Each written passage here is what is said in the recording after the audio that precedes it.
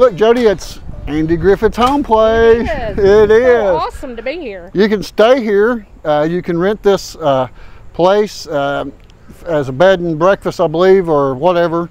I believe it's owned by Hampton Inn. Boy, wouldn't it be nice if we could get in and see this today? Oh, that would be cool. Look at the beautiful flowers. 7-Eleven. Hey! Hey, John, Norm. Jody, how are you? Come on in. We're getting ready to sit down and have a little bit of something to eat here in the kitchen. All right. All right, well, come on in. Let's go visit Andy's house. Sounds really good. Come in. Well, welcome. Welcome to the Griffiths home place. The Griffiths took this place over in 1935.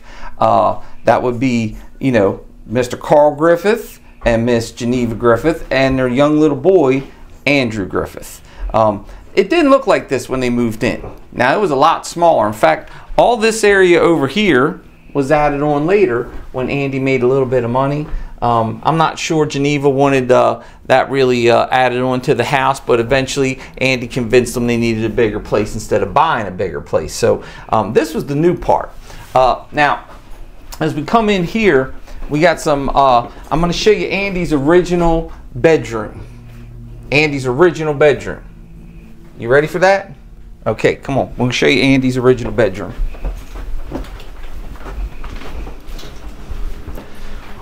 Well, here it is. Andy's original bedroom. I know, it looks like a kitchen. That's because it was the kitchen. Andy slept in the kitchen. Now, later on, they made an addition to the kitchen. Right next door, they put a little bit of summer porch on the back. And some folks said, you know, they were doing Andy a little favor. We're going to take you out there in just a second. Put a sun porch on and the young man get out there and get some fresh air and have a good time and relax and I don't think that's the case at all. Now, this is just my own opinion, but last thing I want is a 14-year-old boy sleeping in the kitchen, because you're going to wake up with a whole lot of nothing in the refrigerator and the cabinets if that's the case. So let me show you where Andrew got to move out to a little bit later. This would be it right here. Now, it's awful fancy looking right now, but this actually would be the teenage bedroom of Mr. Andrew Griffith right here. Just think about the things he was thinking about.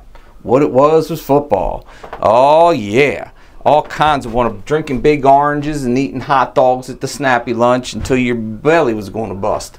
And I could just see that happening here. So, I don't know. What do we do? John, you think we should try it out? What's that? The bed? Yeah, gotta try it out. I mean, you think could this make me a better, funnier comedian and a better actor? Just laying in the same spot where Andy slept? You think that could happen? I doubt it. It wouldn't hurt. You could try it. Let's try it. Let's see. Oh, I can feel it coming now. Romeo, Romeo, wherefore art thou, Romeo? Well, I'm right here. Yeah, I'm already better. Yeah, so you get a chance to come here and stay. You can book it through the Hampton Inn.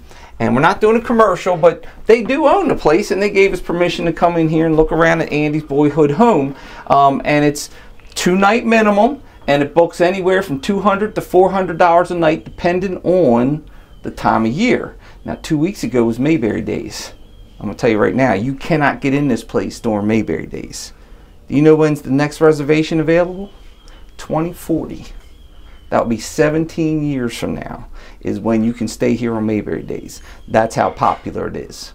Yeah, a bunch of good actors coming out of there now after they've been sleeping in that bed. Got to be. Funny stuff. We just coming on in here. So this would have been the new part of the house over here. We were talking about that. It got added on. Andy paid for it to get that taken care of. Part of the byproduct of Andy wanting his mama to have a bigger house. You see, Geneva always wanted a picture window. And sure enough, Andy wasn't going to get her just any picture window. He was getting her the fanciest picture window you could ever get in all of 1948. and that would be a picture window just like that. I mean, it's all 100% aluminum.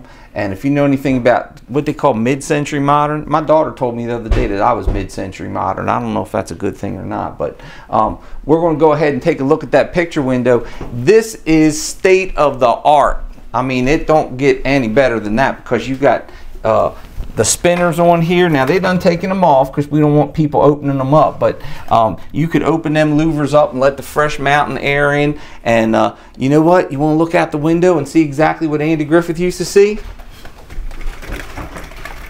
The water tower right across the street. Sure enough.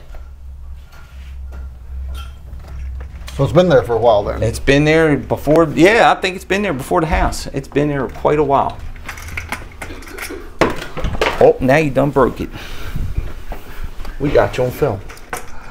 I can't take you anywhere, John. Prop issues. I'm telling you. Where's the prop master at? Well, he done left. Don't touch it. Don't breathe.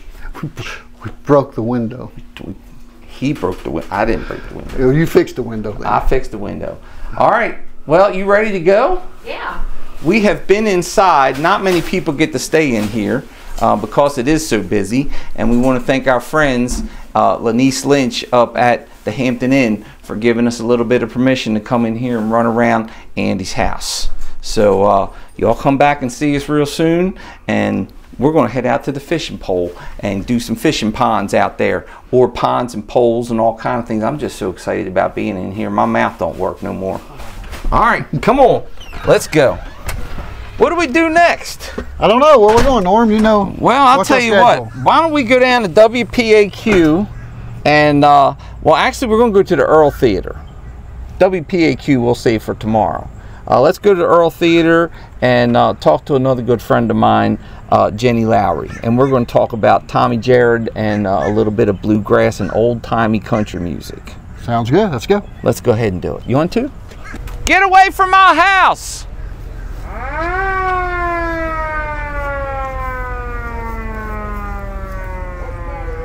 Get away from my house! I didn't know you bought this place. I did. It's the next thing I was going to buy. Oh, well, wait till I tell Cindy. Don't tell her. I just want her to be surprised. Yeah. What are y'all doing out in front of my house? Well, that dog bit me. I'm gonna sue you now. Oh, it wasn't my dog. It ain't your house. He asked me, he said, does your dog bite? I said, no, and the dog bit him. He said, I thought you said your dog don't bite. And I said, it ain't my dog. I did have that happen. Is there some police activity going on over here or something, that there's so many police cars in front of this house? Because we were thinking about staying here overnight, but not with all this police activity. Well, yes. All right. Did you see a local? No, not yet. He wants to move in with me at my house. I know you do. You just want the cookies.